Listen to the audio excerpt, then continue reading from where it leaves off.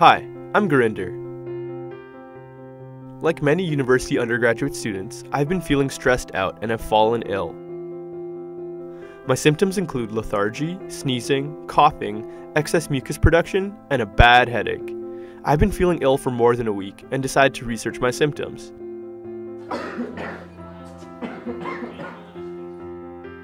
After narrowing it down to a bacterial or viral infection, I decided it's time to see my family physician. She recommended antibiotics, specifically azithromycin. After completing my entire prescribed dosage, I began to feel better and thought I may have finally shaken this nasty infection. Unfortunately, before I had time to celebrate, I began to feel the symptoms returning.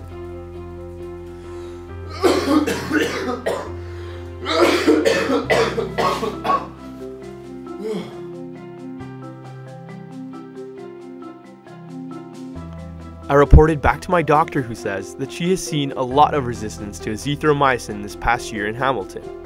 I received another antibiotic prescription, but this time the dosage was doubled, and I followed the treatment protocol closely and finished the entire prescribed dosage once again. The bacteria seem to have been responding better this time, but just as I think I'm in the clear,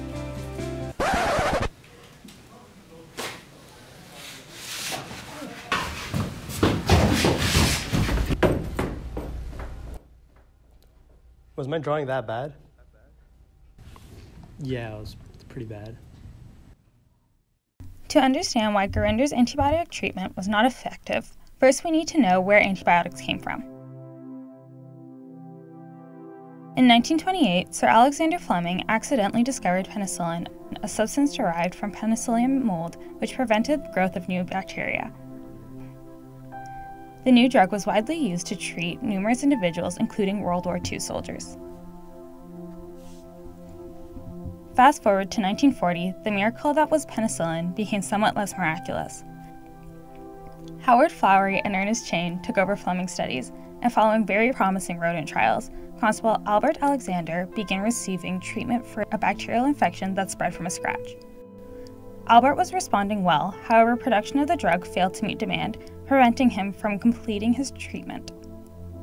Upon cessation, the infection worsened and eventually killed Constable Alexander, becoming the first known cause of antibiotic resistance, a crisis that would only spread as penicillin started to be mass-produced. Antibiotic resistance occurs when the bacteria has the ability to survive and grow in the presence of that specific antibiotic. There are many ways a bacteria can become resistant. Genetic mutations are generated each time a cell divides, and if one of these mutations provides an advantage to the bacterial cell in its ability to survive and divide, then this mutation gets passed on to the next generation. Does this sound familiar? Evolution. The same process that led to humans and all known forms of life. Bacteria are able to share their genetic material with neighboring cells in the environment via conjugation. The process of ingesting a plasmid or small loop of DNA and incorporating this genetic material into their existing genomes. Some of these plasmids contain detailed instructions that tell the bacterial cell exactly how to evade death via antibiotics. For example, some bacteria produce enzymes such as beta-lactamase that have the ability to destroy antibiotics. In your body, even a single bacterial cell surviving an antibiotic treatment can repopulate and cause an infection that no longer responds to antibiotic treatment.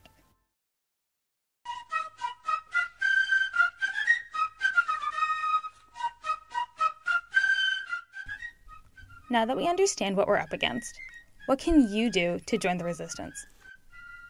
Step 1. Reduce consumption of meat products that use antibiotics. Many farm animals carry bacteria within their intestines and are fed antibiotics to treat this problem. In the 1940s, growth-promoting antibiotics, GPA, were first discovered, and within the next 5 years, this became a common practice among many farmers. In fact, many animals, such as chickens, have been fed GPA to allow better growth, and this has led to decreased costs for chicken for consumers. Antibiotics are added into animals' water or food to help allow faster weight gain. Due to overuse in antibiotics, this has led to antibiotic resistance. When humans consume poultry, this may pose a risk to their health. Step 2. Try complementary or alternative medicine. While megadosing vitamin C has been proven to have no effect, there are a whole host of scientifically supported natural remedies for cold symptoms. Zinc has been shown to support recovery from acute lower respiratory infections and is also protective against pneumonia and diarrhea, a common adverse side effect of antibiotic use. Stress management therapy is similarly effective as reducing both symptoms and length of recovery. Step 3.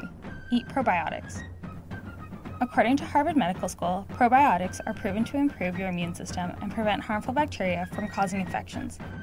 Taking probiotics while also taking antibiotics will help replenish your healthy bacteria that antibiotics get rid of.